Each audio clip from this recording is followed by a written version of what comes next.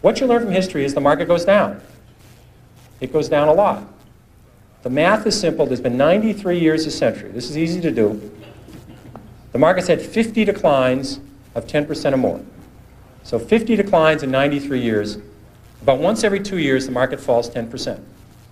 We call that a correction. That means, that's a euphemism for losing a lot of money rapidly, but we call it a correction. And so 50 declines in 93 years, about once every 2 years, the market falls 10%.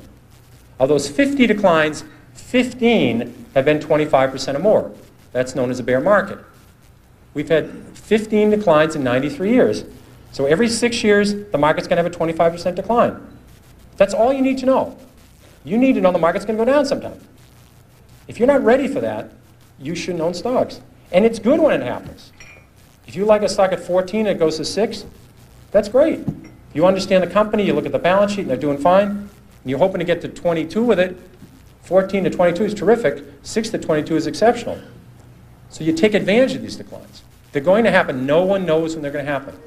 So that there is Peter Lynch. He ran the Magellan Fund at Fidelity for 13 years and turned 18 million into 14 billion at an average annual return of 29.2%. And many people think of Lynch as this stock market big brain genius, but the more you look into him, the more you realize that his success came from a mastery of the long-term investing temperament. And when it comes to investing during a period of extreme volatility, such as a market crash, it's this investing temperament that largely decides whether you succeed or fail. So in this video, I'm going to take you through some clips from this 1994 lecture by Peter Lynch, and we'll hear firsthand the mental tips and tricks he used to profit from big market crashes.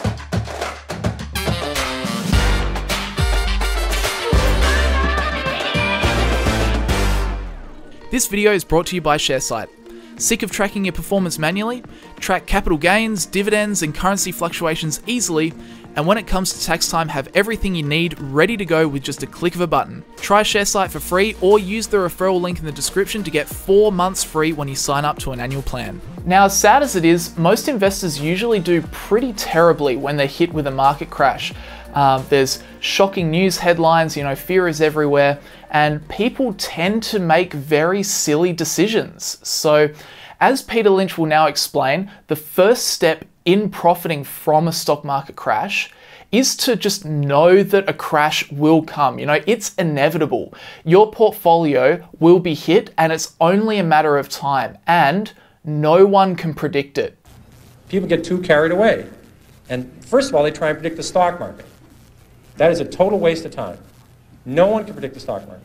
What I'm trying to tell you, it'd be very useful to know what the stock market is going to do. It'd be terrific to know that the Dow Jones average a year from now would be X, that we're going to have a full-scale recession, or interest rates are going to be 12%. That's useful stuff. You never know it, though. You just don't get to learn it. So I've always said, if you spend 14 minutes a year on economics, you've wasted 12 minutes. And I really believe that. So don't think you're going to be able to see the crash coming, but understand that it will happen. It will catch you out of the blue at some point in your investing career. So if you're going to be a holder of common stock, the first step in profiting from a crash is to be at peace with the idea that you're going to cop one and no one can see it coming. And if you are at peace with that idea, then you can start to understand ways to profit from this inevitable event occurring. And the key organ in your body in the stock market is your stomach. It's not the brain. If you can add 8 and 8 and get reasonably close to 16, that's the only level of math you need to know. All you have to know is you're going to see, it's always going to be scary, there's going to be always something to worry about, and you just have to forget all about it. Cut it all out and own good companies or own turnarounds. Study them and you'll do well. And that's all there is, and I'm ready for questions. So when it comes to making money from a market crash, it's really all about your stomach. You really don't have to be a genius. The mathematical side of things is actually quite easy, but it's the temperamental side of investing that's very tough. And that's why most people lose money when the market crashes, even though it's actually raining gold. So at this point, we understand that, these crashes will happen. We won't see it coming. And it's fear and panic that usually lead us to doing dumb things that cause permanent loss of capital. So Now, let's turn our attention to some of the things we need to do to be able to profit from a market crash. And the first step, as Peter Lynch would say, is you need to know what you own. I made money in Dunkin' Donuts. I can understand it.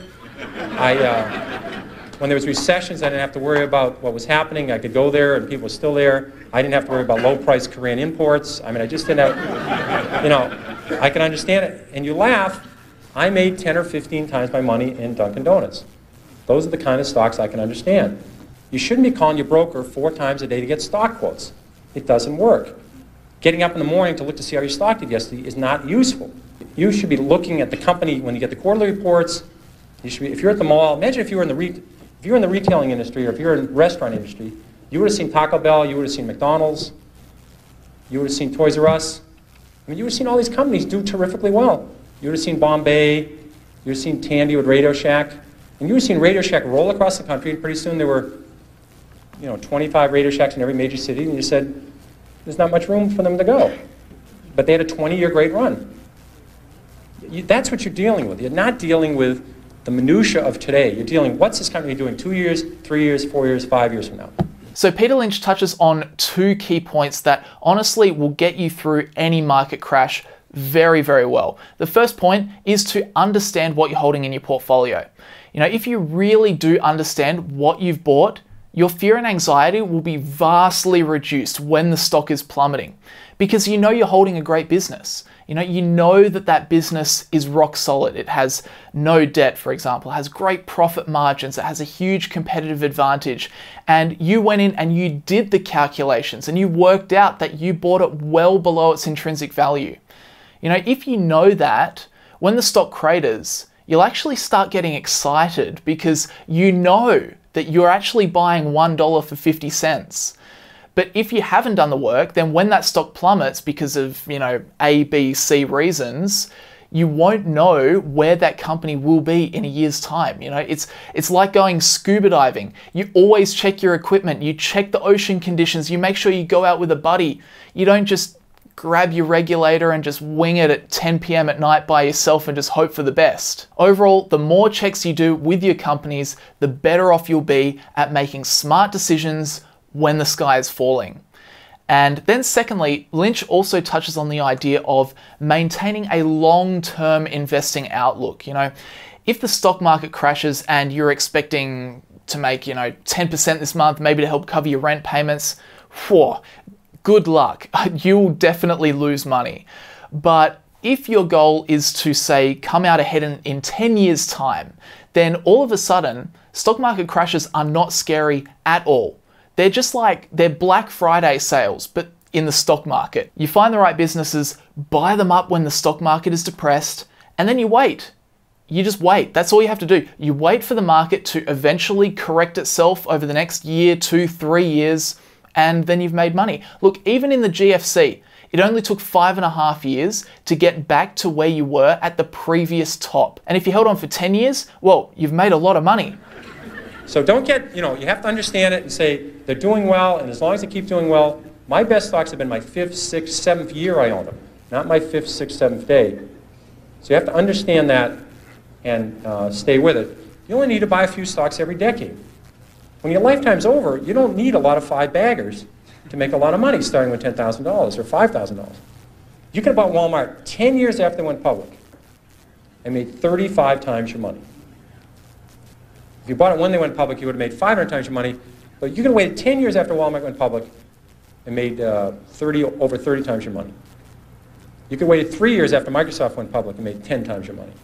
So find the great companies and stick with them. Then if the market does crash, run over your valuation and you'll probably find you have an amazing long-term opportunity to buy the business very cheap. As Buffett says, we buy $1 bills for 50 cents. That's our goal. And the other thing Peter touches on in that clip is how you only need a few killer stocks in your lifetime. Normally it's extremely hard to find these kinds of opportunities. But the crazy thing about a market crash is that these infrequent buying opportunities, they actually start popping up everywhere. You know, in big market crashes like the GFC, basically your entire watch list will become so cheap that all the stocks represent big multi-bagger opportunities. So knowing that you only need a few big stocks in your lifetime and these opportunities normally come very infrequently, hopefully that changes your mindset in the depths of a big market crash. Turn that feeling of fear into a feeling of opportunity. You know, this is rare and I'm gonna grab it with both hands. Then lastly, I also just wanted to play one final clip from Peter about a very desirable characteristic of a company, particularly during a recession or a market crash. There's a lot of times people buy on the basis the stock has gone down this much. How much further can it go down? I did the same thing in my, I think my first or second year of Fidelity. Kaiser Industries had gone from $26 a share to 16. I said, how much lower can it go? It's 16. So I think we bought one of the biggest blocks ever on the American Stock Exchange of Kaiser Industries at 14. I said, you know, it's gone from 26 to 16. How much lower can it go? Well, at 10, I called my mother and said, Mom, you got to look at this Kaiser Industries. I mean, how much lower can it go? It's gone from 26 to 10. Well, it went to 6, it went to 5, it went to 4, it went to 3. And at 3, I figured out, you know, there's something very wrong here because Kaiser Industries owns 40% of Kaiser Steel, they own 40% of Kaiser Aluminum, they own 32% of Kaiser Cement, they own Kaiser Broadcasting, they own Kaiser Sand and Gravel, Kaiser Engineers, they own Jeep, they own business after business, and they had no debt. Now, I learned this very early. This might be a breakthrough for some people. It's very hard to go bankrupt if you don't have any debt. It's tricky. Some people can approach that. It's a real achievement. But they had no debt, and the whole company at 3 was selling at about $75 million. At that point, it was equal to buying one Boeing 747. I said, there's something wrong with this company selling for $75 million. I was a little premature at 16, but I said, everything's fine, and eventually this will work out. And what they did is they gave away all their shares to their shareholders. They passed out shares in Kaiser Cement, they passed out shares in Kaiser Aluminum, they passed out their public shares in Kaiser Steel, they sold all the other businesses, and you get about $50 a share. But if you didn't understand the company, if you're just buying on the fact the stock had gone from 26 to 16, and then it went to 10, what would you do when it went to 9? What would you do when it went to 8? What would you do when it went to 7? This is the problem that people have, is they sell stocks because they didn't know why they bought it, then it went down, and they don't know what to do now. Do you flip a coin? Do you walk around the block? You know, what do you do? He's absolutely right. Most people don't know what to do when the stock goes down because they don't know enough about the company. But what was interesting about his story about Kaiser Industries is he knew the business was fine because it had no debt. If the cash flows stay decent enough to cover the expenses and the business has no debt, then it's practically impossible for that company to go bust. So another tip in recessions, scary times, market crashes, is just to make sure that your companies have debt levels under control. You know, for example, Facebook has no debt.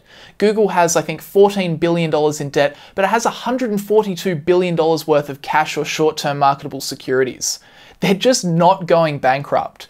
And if they aren't going bankrupt, if nothing can force them into bankruptcy, then it's only a matter of time before the market crash or the storm is over and things just go back to the way they were. So there's another reassuring factor. You know, in the depths of a recession, if your company has no debt, you have that added layer of security about the future of the business. But anyway, guys, that will just about do us for today. They are Peter Lynch's tips as to not only surviving, but thriving from market crashes. I really like listening to Peter talk because he's just so damn rational. He just knows exactly what to say. But hopefully that gives you a little bit of insight into kind of the mindset and the tips and tricks how you can actually end up profiting quite substantially from stock market crashes. They are, you know, if maybe you haven't been through a big one before, they are quite scary, particularly for new investors. But really, when you take the time to understand this long-term investing temperament, they represent the best opportunities you will ever get in the stock market. Long-term, stock market crashes are your friend. So anyway, guys, that'll just about do us for this video. Leave a like on it if you did enjoy it or if you found it useful. Subscribe to the channel if you've not done so already. If you are interested in how I go about my investing, my active investing strategy, and you just wanted an 8-hour step-by-step course on how to implement the Warren Buffett, Peter Lynch style value investing strategy, then you can check out PROFITFUL Introduction to Stock Analysis. That'll be left down in the description below. But guys, that will just about do us. Thanks always to the Patreon supporters for supporting the channel and making these videos possible. I appreciate it, and I'll see you guys in the next video. Thanks again to ShareSite for sponsoring this video. So recently I finally decided to stop being lazy and I imported all of my stock portfolios across into ShareSite. Finally, I should have done that a hell of a lot sooner. So with ShareSite, you sign up, you link your ShareSite account with your stockbroker, or you just add your positions manually. And then from there, ShareSite tracks everything for you. It tracks your capital gains, it tracks your dividends, it'll track your dividend reinvestment plans, it'll track gains and losses from currency fluctuations.